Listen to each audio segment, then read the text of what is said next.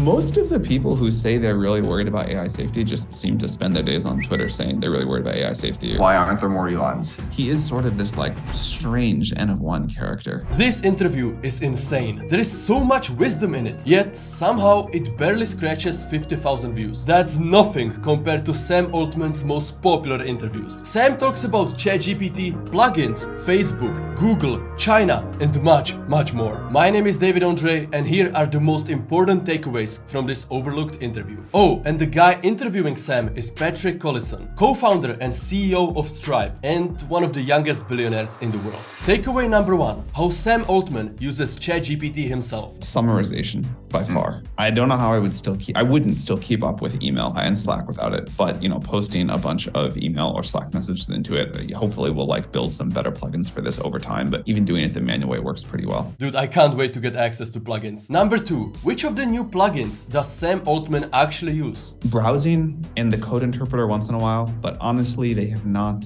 for me personally, they have not yet kind of tipped into a daily habit. Now, what does Sam think about data? Will we ever run out of data to train these bigger and bigger AI models? As long as you can get to over the synthetic data event horizon where the model's smart enough to make good synthetic data, I think it should be all right. We will need new techniques for sure. I don't want to pretend otherwise in any way. Takeaway number 4. Does it matter what people are doing the training? Does it matter how smart those people are? In the AI community, this is called RLHF, which stands for Reinforcement Learning Human Feedback. Basically, humans manually teaching these AI models what's a good answer and what's a bad one. I think we are getting to the phase where you really do want smart experts giving the feedback in certain areas. So will this create a crazy battle for the smartest grad students? I think so. I don't know how crazy of a battle it'll be because there's a lot of smart grad students in the world, but smart grad students I think will be very important. How many smart grad students one needs? Is one enough or do you need 10,000? We're studying this right now. We really don't know. Now, what does Sam Altman think about China? Is China a threat when it comes to AI? There are a lot of people who make incredibly strong statements about what China will or won't do that have never been to China, never spoken to someone who has worked on diplomacy with China in the past, really kind of know nothing about complex, high-stakes international relations. I think it is obviously super hard, but also I think no one wants to destroy the whole world, and there is reason to at least try here. Takeaway number 6, open source models. How good will they be? Stuff like Open Assistant, Vicuña, Hugging GPT. What role will they play in the AI revolution? I think there's going to be 2 thrusts to development here. There will be the hyperscalers' best closed source models, and there will be the progress that the open source community makes, and it'll be, a few years behind or whatever, a couple years behind maybe. But I think we're going to be in a world where there's very capable open source models and people use them for all sorts of things, and the creative power of the whole community is going to impress all of us. And then there will be the frontier of what people with the giant clusters can do, and that will be fairly far ahead. And I think that's good because we get more time to figure out how to deal with some of the scarier things. This opinion actually goes directly against the leaked document from Google that recently said that Google has no moat, and supposedly that Google is losing its edge to open source models, but Sam Altman doesn't seem to think so. Number 7, should Facebook open source Llama? By the way, Llama is Facebook's best AI model, and it literally stands for Large Language Model Meta AI. Should Facebook open source Llama? At this point, probably. The reason why Patrick asked this question is because back in March, Meta accidentally leaked the Llama model, and a lot of people think that the leak wasn't so accidental. So what AI strategy should Facebook adapt? I think Facebook's AI strategy has been confused at best for some time, but I think they're now getting really serious and they have extremely competent people, and I expect a more cohesive strategy from them soon. I think they'll be a surprising new real player here. Personally, I'm kinda excited to see what Zuck comes up with, because I feel like a lot of people are heavily underestimating him. Takeaway number 9. What new AI discovery would make Sam Altman more or less afraid of AI potentially ending humanity? Most of the new work between here and superintelligence will move that probability up or down. Okay, is there anything you're particularly paying attention to? Any kind of contingent fact you'd love to know? If we could, first of all, I don't think RLHF is the right long-term solution. I don't think we can rely on that. I think it's helpful. It certainly makes these models easier to use. But what you really want is to understand what's happening in the internals of the models. What's crazy is that even the very best AI researchers still have no idea how these massive language models actually work. Just look at what Sundar Pichai, the CEO of Google, had to say. There is an aspect of this which we call, all of us in the field call it as a black box. You don't fully understand. You don't fully understand how it works, and yet you've turned it loose on society? This is called interoperability, and it's a very serious problem in the AI community. Now, does Sam Altman think that there is enough work going towards this problem? No. Most of the people who say they're really worried about AI safety just seem to spend their days on Twitter saying they're really worried about AI safety or, any number of other things. There are people who are very worried about AI safety and doing great technical work there, but we need a lot more of them. We're certainly shifting a lot more effort inside, a lot more like technical people inside OpenAI to work on that.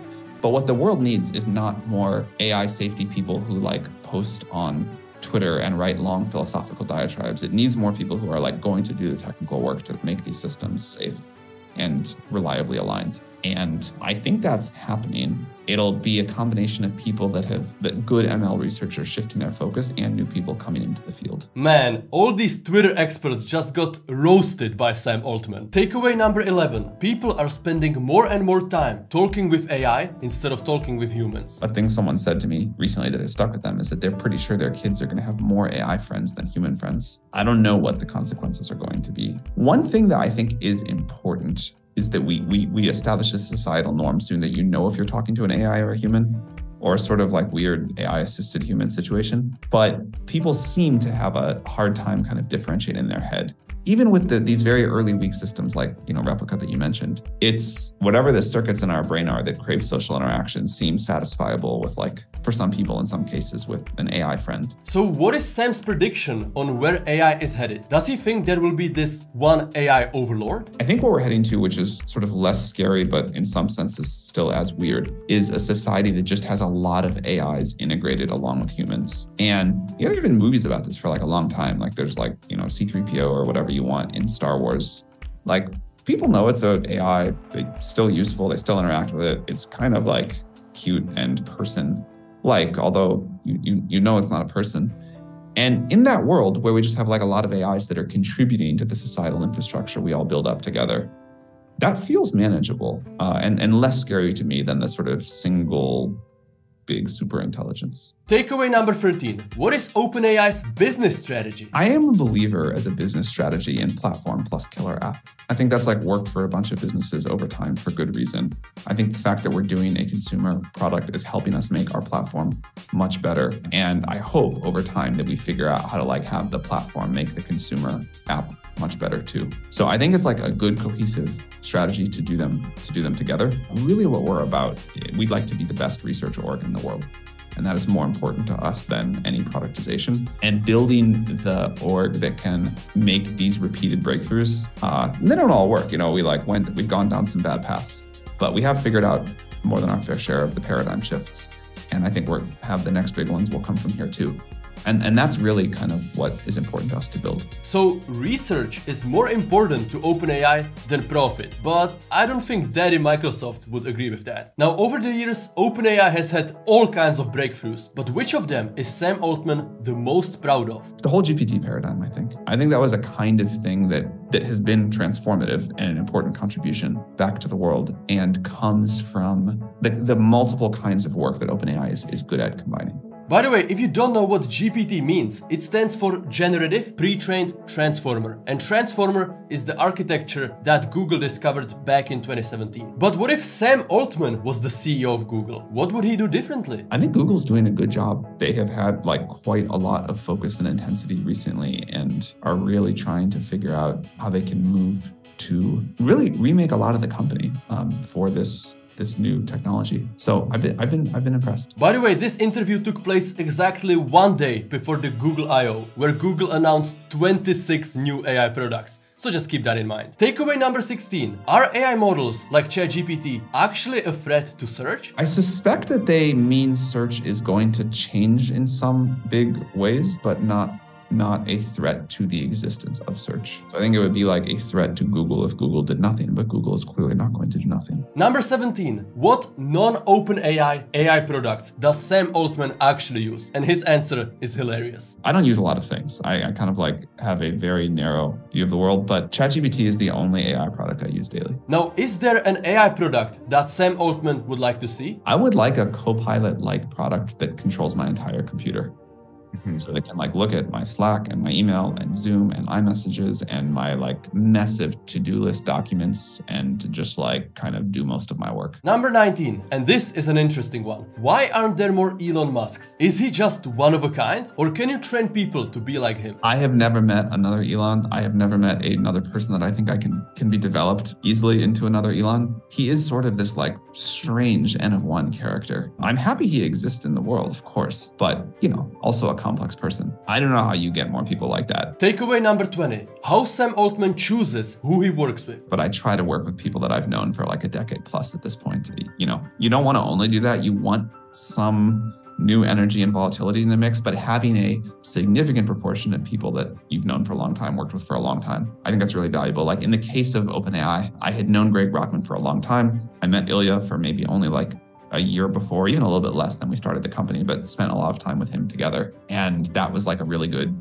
combination. I derive like great pleasure from having like working relationships with people over decades through multiple projects. And like, it's a lot of fun to like feel like you're building together towards something over that has a very long arc. Now, which of the non-AI companies will benefit the most from AI? I think some sort of investing vehicle is going to figure out how to use AI to be like an unbelievable investor and just have a crazy outperformance. So like Rentec with these new technologies. Yeah. By the way, when they're saying Rentec, they're referring to Renaissance Technologies, which is a hedge fund founded by James Simmons, famous mathematician and Wall Street billionaire. But if he figures this out, he might become a trillionaire. We'll see who gets that title first. Now, obviously, Microsoft is a very close ally to OpenAI. So how will Microsoft implement AI? I think Microsoft will transform themselves across almost every axis with AI. Now, earlier I explained what RLHF is and how it's used to improve the AI model.